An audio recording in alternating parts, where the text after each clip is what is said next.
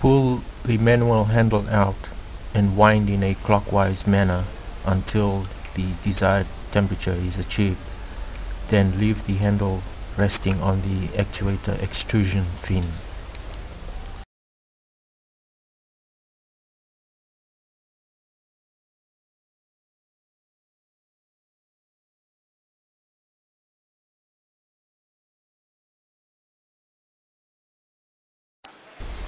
As I'm winding the handle, the valve is opening up.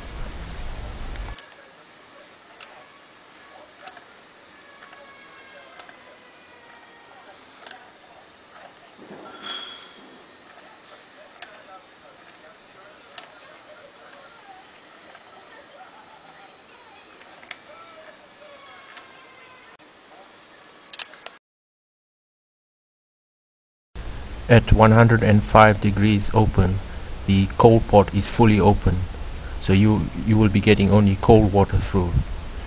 Now as I open it further, I'm starting to mix hot and cold water until about 160 degrees open, where there will be equal hot and cold water mixing.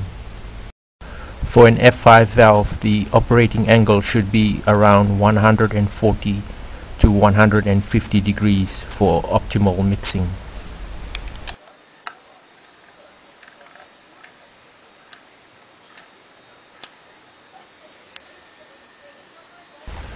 At 180 degrees open, for an F5, the steam port or the hot pot is completely open.